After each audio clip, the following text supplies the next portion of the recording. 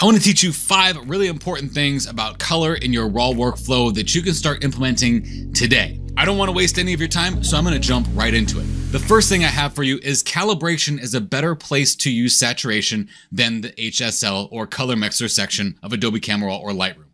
I think that this is so important that I've actually put calibration underneath my basic settings because as the studies and research that I've done, I feel that that's what comes directly after the basic adjustments anyway. So the better place to start our color is actually in the calibration section than in the color mixer section. Now, I've done some videos on this before. You've probably heard me talk about it. There is not a lot of research that has been put out there about this calibration section. Actually, even on the HelpX Adobe blog, you can't really find much of anything of substance that's going to help you about what this red primary, green primary, and blue primary does. But from what I've discovered, I feel like this is more about the bare matrix sensor and how it's broken down into red, green, and blue pixels. So this is essentially calibrating the data that is coming in from that RGB matrix sensor. That's how I put it anyway. And when I think about it that way, it's actually a lot easier. And the reason why is because it's not targeting actual physical color. It is targeting groups of color based on how present that pixel value of red, green, or blue is in the color. Just to prove that, let's go down to our color wheel here. As we increase the saturation of red, you're going to notice that not only does the saturation of red increase over here, it also increases over here. And that's because there is red present in the green values, okay? Now, if we come over here and we do the saturation in the green, it's going to increase the intensity on the opposite side of the color wheel. It's predominantly going to be focused on this side, but its cousins or its complements on the other side, it's also going to increase. This is very different than HSL. It's going to blue. Same thing. We see the intensity increase on this side of the color wheel because they are in direct relation with one another. There is a value of blue present in this yellow color over here. Now let's go over to HSL adjustment layer and I'll show you the difference. I keep calling it HSL. They call it color mixer now. If we go into the saturation of the blue, the only thing that is going to increase are blue colors. Okay, that's because this is physically looking at the color blue and saying increase the saturation of blue. Whereas the calibration section is more than likely looking at the bare matrix sensor data that comes in and giving you a different result when you increase that saturation. Let's put the proof in the pudding here. Let's go to this image here. If I were to go into the blue section here and increase the saturation, we get this gnarly, nasty, unworldly looking, unnatural looking blue for the blue hour in our sky. Now, if we go down to the calibration section or up to the calibration section, depending on where you have it in your workflow, we increase the saturation and look at that. We get this beautiful, gorgeous, natural looking blue increase. Now, these will vary based on the image that you're working with, so don't take what I've just said here for face value. You're going to have to experiment. But the first place that you should reach if you're trying to increase the intensity of your color is going to be the calibration section versus the HSL or color mixer section. The second thing I have for you is actually about the color mixer. Now, you might not know this, but in Photoshop, when you do a hue rotation for a given color, you can take that color on the opposite side of the color wheel. It can go from being red to being cyan in a matter of seconds. The difference here in the color mixer that we have in Adobe Camera Raw or Lightroom is if you go to the hue, and let's say we wanted to change the color of red, we can only go about maybe 15 degrees on each side of that color as we change that hue. Watch. We go to the red. We change the hue of the color red. Our color of red, if we look right here, we can move it this way, is going to get more towards the magenta color. It's shifting towards the magenta color.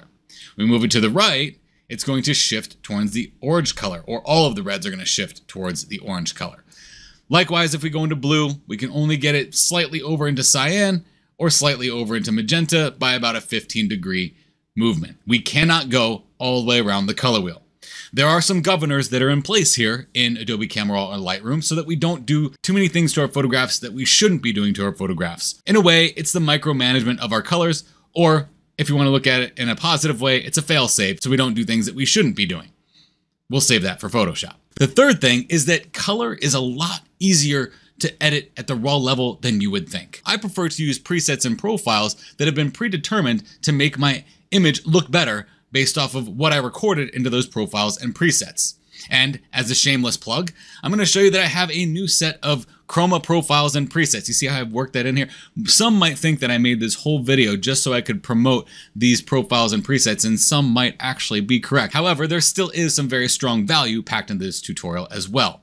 Now, these profiles and presets are a unique way to work with your image so that you can transform any image really quickly and really beautifully right here at Adobe Camera Raw and get almost a finished looking product. So when you bring this image into Photoshop, all of your colors are beautiful and vibrant and ready to work on and be taken to even the next level. Or if you don't want to move on to Photoshop, you can have a really nice, solid product finished right here in Adobe Camera Raw. How I do that is actually with a series of profiles and presets that talk to each other. These profiles target specific areas of color in your image to make them more vibrant, make them more rich, or exaggerate them over other colors.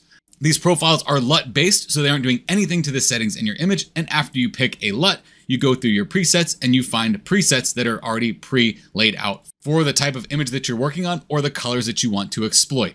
You can see that we really took this image to the next level using this more intelligent way to process our images. Tell me more, you say. Okay, well, there are 23 profiles and 78 presets that are included in this Chroma profile and preset pack. I know what you're thinking, another YouTuber trying to make bucket loads of money off of snake oil presets. That's not what these are. These profiles and presets actually took me over 18 months to create. I scrapped a lot of crap so that I could give you just the best of the best and actually develop a system for you for making better color in your images. Let's take a look at this image.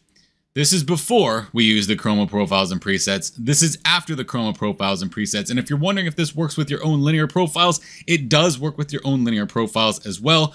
You'll just be using the presets instead of the profiles that I create for you. If you're wondering, hey Blake, where do we get this amazing color wheel from? Well, it's also included in that profile and preset pack, and it comes with 11 videos that teach you color theory and how to make your own profiles and presets. All right, enough with my shameless plug. We're gonna move on. The fourth thing that I wanna teach you is that color grading actually happens at the end of the entire workflow stack. Or if you think about everything that happens at your raw level as being things that work on top of each other and what takes precedence, color grading is going to be at the very, very tippy top. Let's take a look at this image.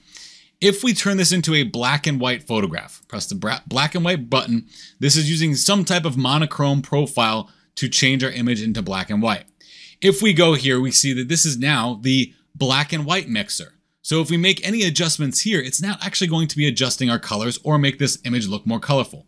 If we go into our calibration section, which actually did control color at one point, we are not actually manipulating the color in this image at all. We're manipulating the tonal data that is changing and shifting based on our adjustments to color data that's underneath. But if we come down to color grading and we look at something like our midtones and make them magenta, it's happening on the top of the entire stack. This is really important to understand because if you do use LUT-based profiles, this is the only section that is not going to mingle underneath that LUT profile. It's actually going to be on top of the LUT profile because that black and white setting is essentially a black and white LUT that's placed on top of the entire workflow, except for color grading. So color grading stands on its own and it's on the top of the entire stack. The fifth and final thing I want to talk about is the curve. I've always avoided the curve in Adobe Camera Raw or Lightroom like the plague. And the reason why is because I typically work with curves in Photoshop and I don't really like the global adjustment that I get with the curves in Adobe Camera Raw or Lightroom. I can't use blend modes, I can't use masking, I can't use blend if, so there's really not a whole lot of reason for me to use it in my workflow, or at least there wasn't until recently. As I was experimenting making the Chroma intelligent profiles and presets, I stumbled upon a really clever way of using the RGB channels to manipulate my image. So typically this area is intimidating, specifically for new or beginners to Adobe Camera Raw or raw processing. But if I go into the red section here and I increase this, it's going to make the image overall more red. If I bring it down, it's going to make it overall more blue. So I would just kind of come in here and I'd start moving this around and I'm like, it's just not really working out very well for me. What I found is that there's a better way to manipulate this tone curve, specifically if you want to add colors to a given area in your image, and that's going to be using the targeted adjustment tool. And what I love about this targeted adjustment tool is that as I move around here, it shows me on the curve what part of the image I'm going to be modifying if I move it up and down. So if I go up here and I click and I want to make this just a little bit more red or maybe even a little bit more blue in the highlights, I'll move it a little bit left, and that'll make it a little bit more blue in the highlights. I get a lot more control this way than by trying to come over here and move this individually myself. Now let me go down to this area and let's see, I'm in the red channel here. So if I move this over, I can make the water maybe a little bit more red. I made the sky a little bit more blue, and that's going to help the two of them kind of stand out a little bit. This is a very unique way of color grading our image, and I feel it's a better way of color grading our image than I was using the curves in here before, because I wasn't using the curve in here before. So if I click here, I can just click and drag to the left or drag to the right and start manipulating the green channel.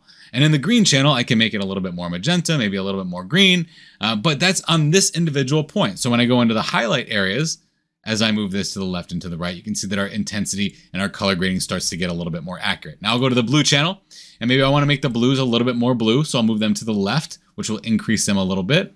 Okay, that's in the highlight areas of the color blue, but let me go into the darker areas of the color blue, maybe make them a little bit more yellow to offset that. Here's our before, here's our after. Notice how the color in our luminance values is a little bit more intense, and it actually appears really natural, with very slow methodical movements of going left to right, rather than trying to grab that curve and move it up and down, because I always fail when I do that. So there you go, 5 things that you probably didn't know about Adobe Camera Raw and Lightroom when it comes to color processing. If you did know any of these, mention it in the comments below. And if you're interested in those Chroma intelligent profiles and presets, look in the description below this video and you'll find all the information that you need about how to get your hands on these amazing profiles and presets that I just finished creating. And if you haven't done so already, please consider subscribing. I like to take difficult things in Photoshop and make them seemingly simple so that you can use them in your workflow today.